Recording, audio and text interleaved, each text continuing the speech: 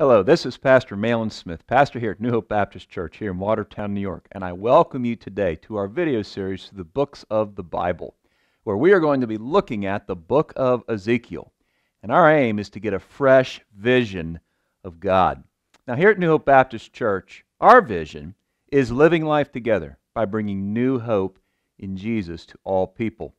And Ezekiel urges us to get a fresh vision of God. Matter of fact, he starts out this prophecy in the first chapter by noting a vision of God on his throne as he is ruling over the earth. Now, Ezekiel occurs in a time in Israel's history where the Babylonian Empire was pressing on the southern kingdom of Judah, and particularly its capital city, Jerusalem.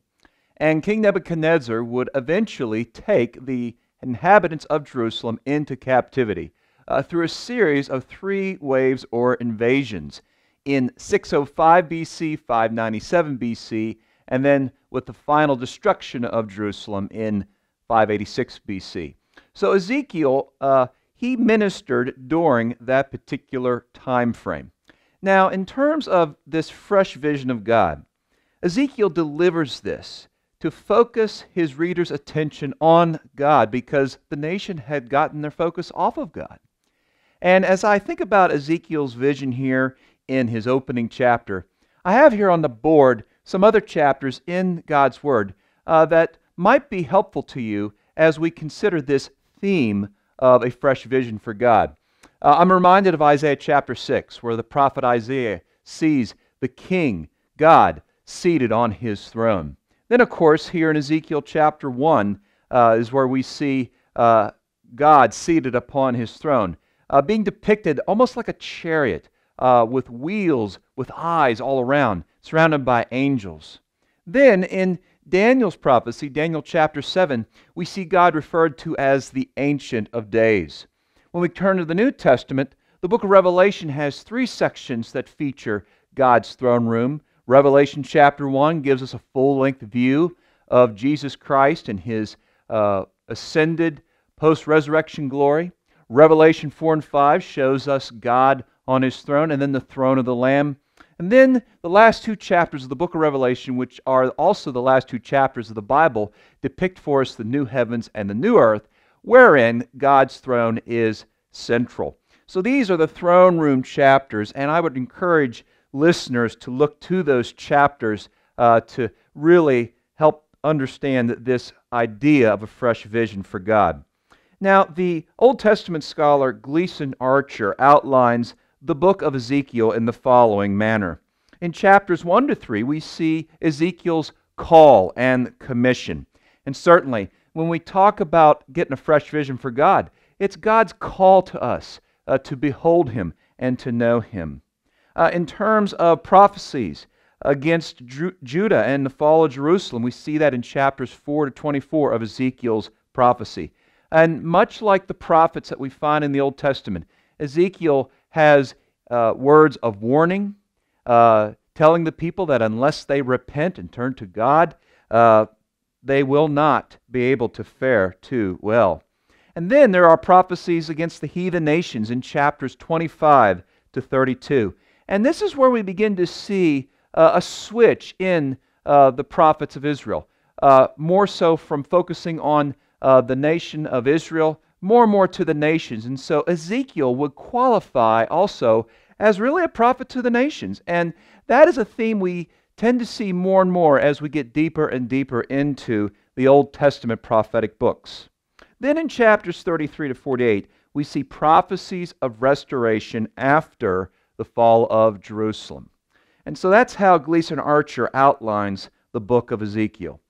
Now, real quickly, just some chapters to consider in the book of Ezekiel if you want to study Ezekiel's prophecy. Now, in our last video, when we were looking at the prophet Jeremiah in his prophecy entitled the book of Jeremiah, as well as in the book of Lamentations, we noted that the prophet Jeremiah, his prophecies are not arranged in a chronological order. However, Ezekiel's prophecies are arranged in a chronological fashion. But in chapter 10, this is where we see the glory of God departing from the temple. And so we see there in Ezekiel chapter 10 this imagery of God's glory lifting up from the temple, lifting up from the city of Jerusalem. And it's one of the most tragic scenes recorded in sacred scripture.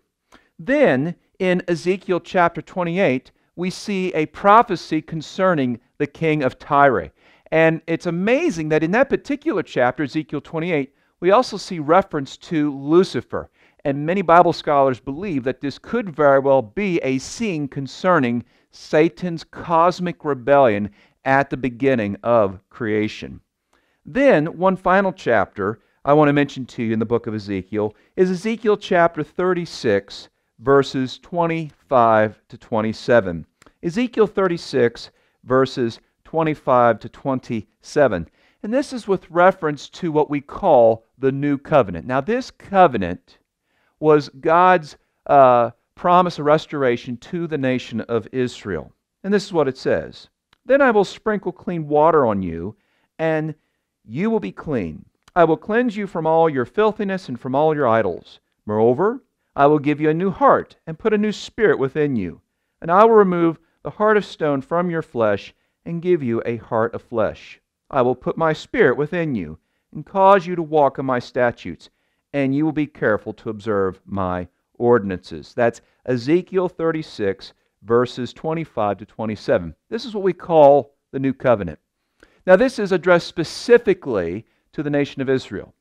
And at the writing of Ezekiel's prophecy under the inspiration of the Holy Spirit, this was directed off into the ultimate far future, whereby the promise was made that God would restore the nation of Israel. However, when we come to the New Testament, we quickly discover that, especially as a result of the coming of the Lord Jesus Christ, that we as Christians today are getting to be partakers of this new covenant in a spiritual sense. And so Christ promised that He would send His Holy Spirit. Holy Spirit came in Acts chapter 2. The listener can also cross-reference Hebrews chapter 8. And there we see further references to this new covenant. The New Testament depicts the Lord Jesus Christ as the mediator of the new covenant. And so Christians today are partakers in a spiritual sense of the new covenant. Of course, the ultimate fulfillment of the new covenant in a physical sense will occur when Christ returns and the nation of Israel is restored.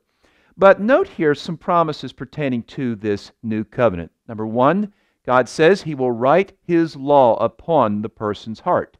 Number two, the Holy Spirit will indwell the one who is under the new covenant.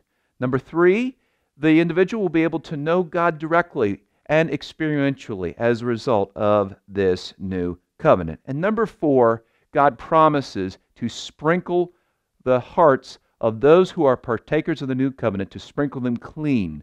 And all of those promises are given to us in the gospel of Jesus Christ.